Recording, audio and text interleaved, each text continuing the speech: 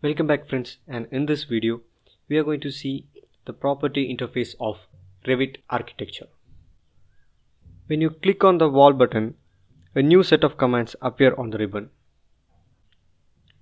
This new set of commands combines the basic modify commands with the tab specific to your immediate process.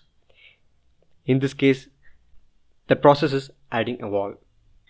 You will also notice that the properties dialog box near the left of your screen changes.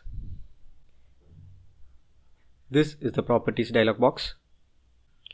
The properties dialog shows a picture of the wall you are about to place. And in this type, we have been selected basic wall of 200 mm and this is default. If you click this picture, Revit displays all the walls that are available in this model. There are many types of walls available in the Revit architecture model, and we can select any one or create a new wall for our model. So we'll just see how to place a specific type of wall. So I'll just press escape to come out of the command, and now I'll select wall from the ribbon and we'll see the specific commands used in the wall command. And now I'll just select this picture of generic wall 200 mm, and from the drop down I just select generic 250 mm randomly. So generic wall of 250 mm has been selected and the properties of that wall is been given in this drop down. So to place the wall in the model, just click anywhere in this workspace and I'll just drag the cursor and I'll just left click my cursor to place the wall. So if I press the cursor, a new wall is been started as a chain. We'll see these options like chain, etc. in the upcoming videos, and I'll just press escape now. So we have placed a wall of 250 mm thickness. And guys, you can zoom in and out by using your scroll wheel in the mouse. And now we'll see what is element properties. There are two different sets of properties in Revit: instance properties and type properties.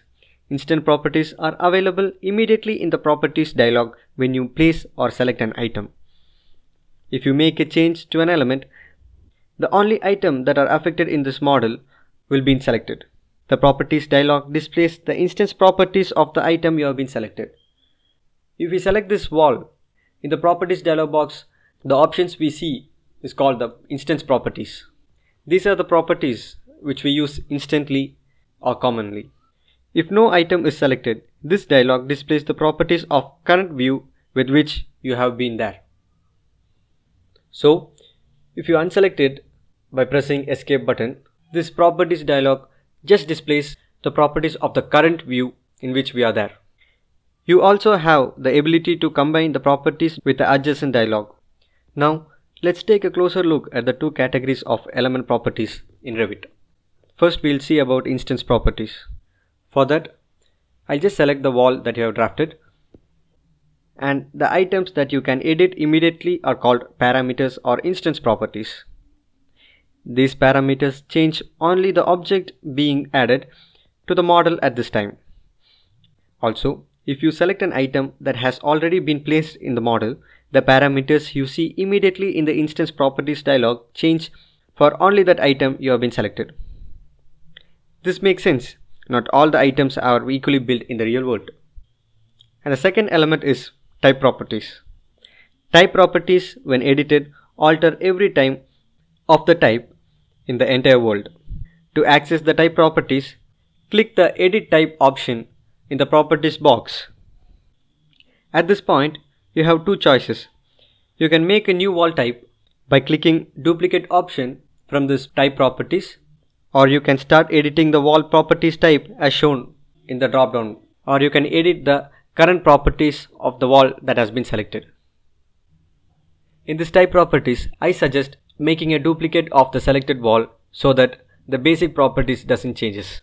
So if you want to duplicate, just click on the duplicate option and give a name, that is, I'll just click generic 250 mm 2 and click OK. So a duplicate wall has been created with the name of generic 250 mm 2. Now I can edit all the parameters or the properties of the generic 250 mm wall. You can edit the structure properties. So if you want to edit the structure, just click edit towards the structure option, and you can provide the thickness and also change the material of the wall. And we'll also see the material properties of Revit in upcoming videos. And after our needed changes, we'll just click OK. So that's all for this video, guys. I hope you got a knowledge on the properties dialog of Revit.